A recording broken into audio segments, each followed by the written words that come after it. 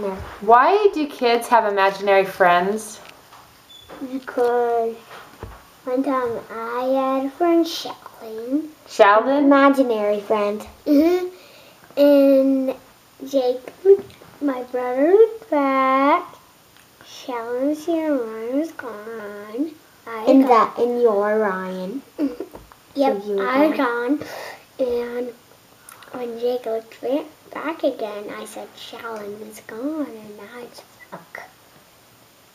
And Jake was crying that I was gone. And I killed Sheldon. Wow. Well, I have an imaginary friend named Balin. Okay. Tell me about him. Well, when I'm gone and he's with Ryan, he like maybe will do a bottle at his head.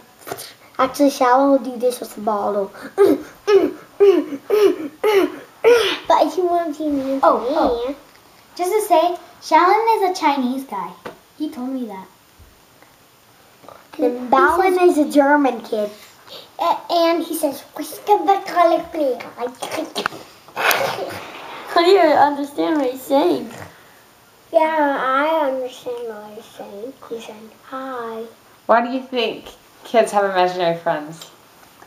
Maybe because they're just bored or they don't have lots of friends, so they just like having friends and they just like pretend that they have a friend that they're playing or they're talking to.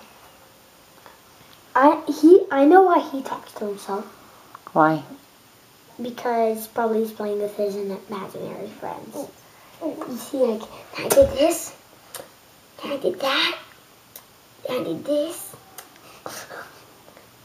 I did that.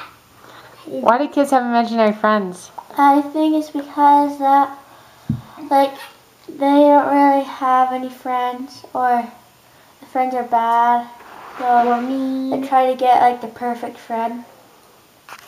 Out of their imagination, huh? Do kids who have imaginary friends know that they're fake, or do they really think they're real? Some kids probably think they're real. I don't think they're real. I stabbed Sheldon. Stabbed Sheldon. I was in China. At my old house, I didn't have lots of friends. Because I moved. But I didn't have lots of friends before. And so, I had an imaginary friend named Shalalela. How about you? Have you ever had an imaginary friend? Why? It just never came to me. What do you think of imaginary friends, Jake? They're awesome. I love sucking on their fingers. Hey, Balin. He's a German kid. Hey, hi, Sheldon. Oh. You killed him. But he's a robot. I put more gas in him. Yeah, gas. This is how it starts. Gas comes out of him.